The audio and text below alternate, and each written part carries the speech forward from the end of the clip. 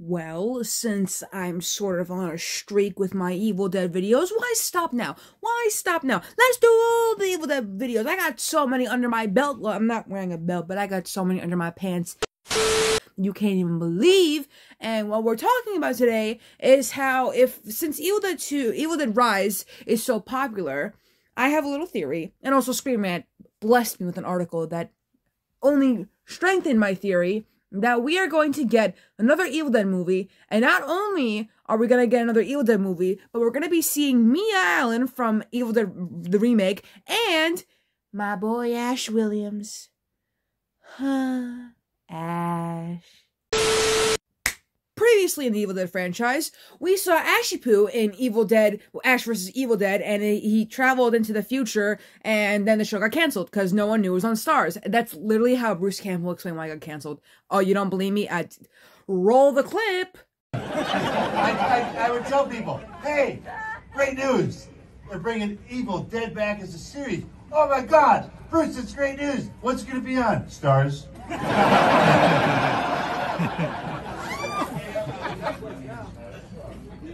What Stars? Oh!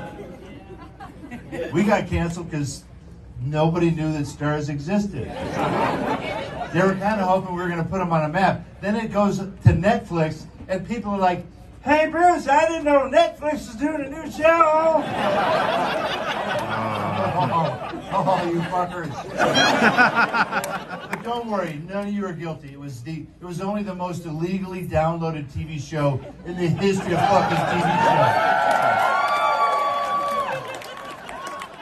Oh, why did it get canceled? Because you fuckers ripped it.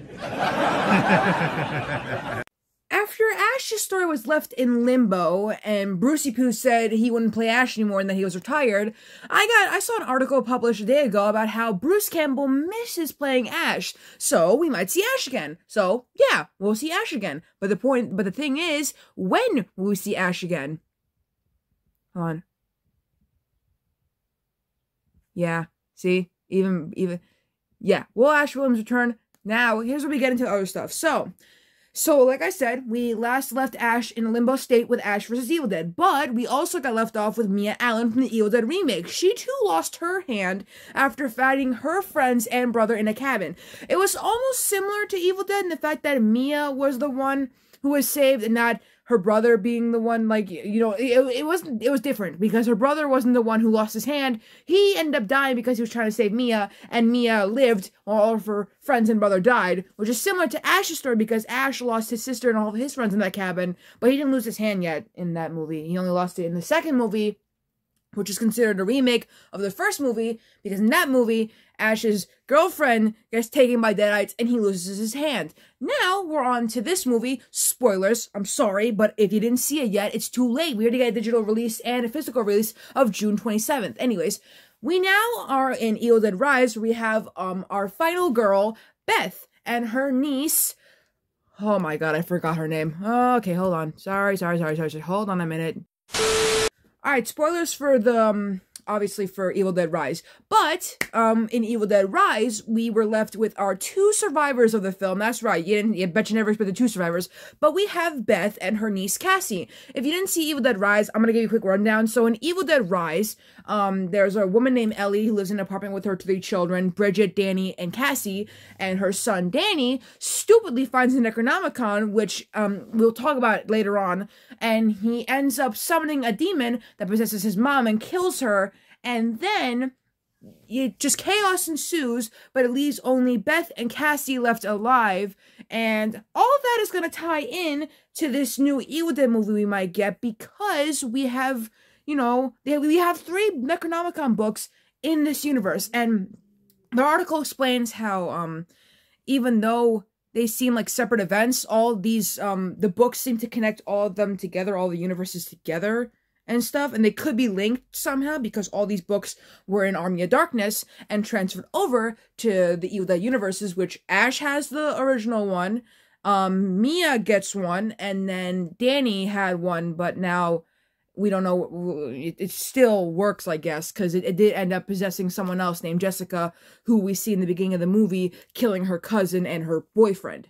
Lucky for us, Screen Rant released an article about how Mia, Ash, and Beth could all team up to stop the Necronomicons, and it says so here that the Evil Dead Rise director Lee Cronin has already teased an Evil Dead Rise sequel, but one of the most promising concepts was the unification of the books, necessitating a team up of Ash, Mia, and Beth. If all three books were unified, that could result in a big bad to battle. The Evil Dead franchise suggests that the books cannot actually be destroyed, and the books may even be sentient. However, all three protagonists have battled the deadites and won, or at least have not died. So it's reasonable to think that between them, they could come up with an appropriate approach to end the deadites once and for all. Director Lee Cronin hinted that Ash may have made a cameo in Evil Dead Rise, as Bruce Campbell voices the priest on the third of the vinyl recordings. The fact that the priest's message was a warning indicates he is aware of dangers, which could imply Ash has traveled through time once again. He may even be hunting the books so that he can destroy them. Evil Dead Rise's ending also sets up more Deadite attacks, which could be what brings the Evil Dead protagonists together. If Mia and Ash were to hear about the attacks, they would likely recognize the gory details, which could result in them seeking out Beth. A side note, I did see this in a fic once where Ash finds out about Mia's predicament and goes to her, and they, stick together because, Ash didn't want, a repeat of, he didn't want someone else to end up just like him. And a side note to that as well is that we were supposed to see Ash in Evil Dead the Remake. He was supposed to be the truck driver that picks up Mia, but instead we just see him saying, groovy. And it was very weird. I have seen the dark shadows moving in the woods, and I have no doubt that whatever I have resurrected through this book is sure to come calling for me.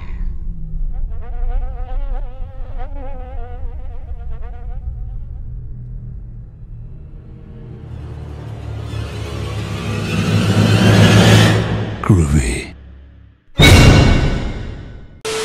This crossover, if it does happen, could make an incredible franchise tradition even greater, which I don't know what that means, but let's see.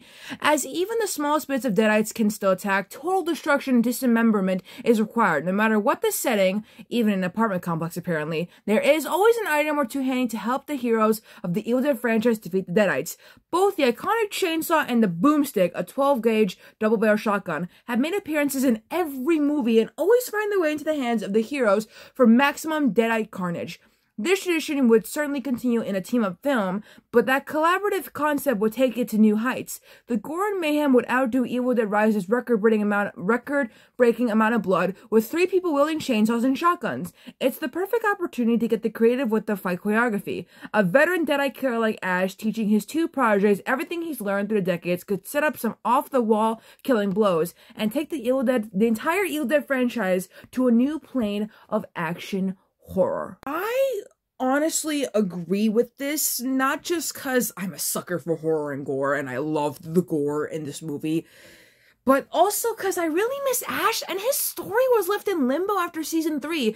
Like I mentioned before, it got canceled because no one even knew it was on Stars, and if people knew, we would have gotten to season 4, and at the time, Bruce said, hey, man, I don't want to play Ash no more, but now he's starting to miss Ash, which means we could possibly get a follow-up to Mia's story, since we don't know what happened to her after the remake movie. I mean, it would be cool. I mean, maybe they'd have, a goal or something like that, because keep in mind, another spoiler, Beth was pregnant the whole time, so the fact that she freaking was able to deal with all that while being pregnant and saving her only niece, because, spoiler, the other 2 die, niece and nephew, or, they die, there's a lot to, build towards. Like, maybe Beth would want to team up with Ash and Mia because she wants to protect Cassie and her unborn baby and make sure they're okay and stuff like that. So, but would this movie end the whole franchise? Probably, but I'm not sure if this crossover movie would end the franchise, although the franchise has been going on for for so long. It never loses its charm, which is the greatest thing about it. There's comics about Ash, he literally fought Freddy and Jason. We could have gotten that movie. An explanation here. Freddy vs. Jason didn't do so well, and if it did do well, we would have gotten Freddy vs. Jason vs. Pinhead, but also, if that movie did well, we would have gotten Freddy vs. Jason vs. Ash, which, since the Freddy vs. Jason didn't do so well, we never got Freddy vs. Jason vs. Pinhead, but we still got Freddy vs. Jason vs. Ash in a comic. Tongue twister, I know, but I gotta buy the comics to that, man. It is just, it's so crazy to think this whole franchise started from a short film from 1978 and didn't have much thought or lore to it. It was just Sam Raimi fucking with Bruce Campbell, and it became all of this.